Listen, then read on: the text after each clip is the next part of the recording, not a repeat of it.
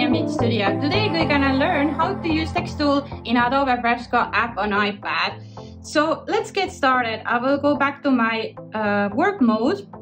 I will hide this layer now, which I already did earlier, and I create new same text as I had before. So for that, we're gonna use the text tool. We're gonna tap on Screen Anywhere, and we're gonna then change our text to Hello Sunshine. Okay, so then I'm gonna hide my layers here to see better, and then we want to get it, in the center. Okay, and then there is transform tool here to use that, and then we have guides here which guide us right in the center. Sometimes you have to just roam around it a bit and then you get in the center. Okay, hit done. And when you don't have this option on that the guides would put it in the center, then there's this option here called precision tools, and snapping is right here, so the snapping should be on. If I put it off, it looks like that, and now it's on.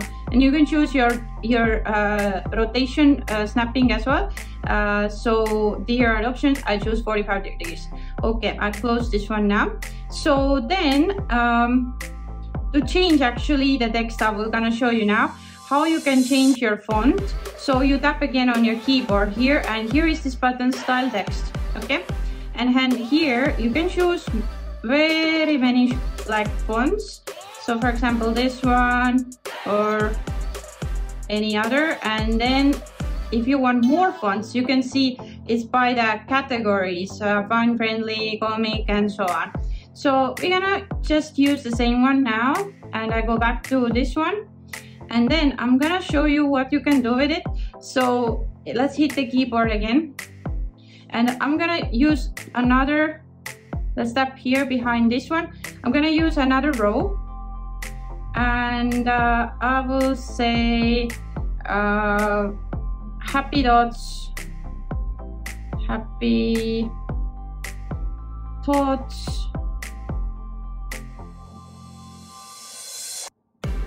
Okay, so you can see now it's all together bundled.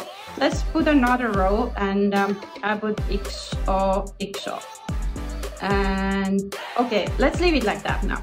So for that, going out from the keyboard, you use this one. You can see, okay, you're okay with it, you move it a bit, but now you want to edit it. Okay, so for editing this text, that it would look not so crowded, first of all, you can use this button right here to make this gaps between the rows bigger. That is giving more air between the text. And to see how much you have done, you go back to the text, and then it shows how much you actually move. And when you see tiny gap there between, it's usually a good size to keep the gap, or you go tiny bit back. It depends your own preparation that which gap you like more. Is it more together or less together? And this one here is making the text more wide in a way that there's gap between the letters. So it will make it, sorry, this one is actually, no, this one is text size. Sorry, this is not the between one. So this is the text size. You can change it here, or you can change it, I will kind of show you in a second how you change it the other way, very easy. And then this one is the gaps between the letters. So you can see now it's much more bigger gap, and we can put it all together. It's looking a bit ugly now, but okay, let's keep like that. And these buttons here, so this makes gaps, so all your letters are like big letters, so it looks like that.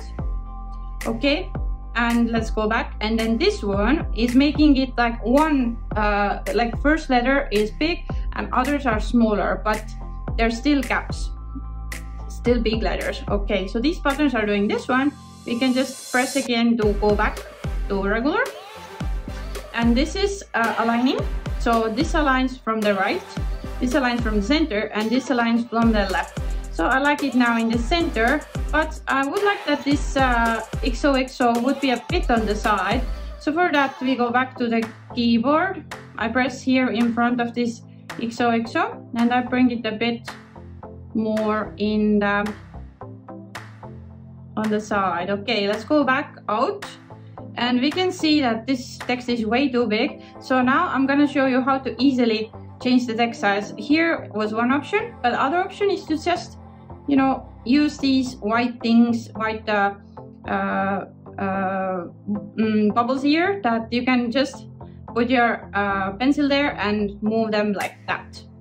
Okay, let me move a bit closer to myself, and now I would like to put it again aligned in the center.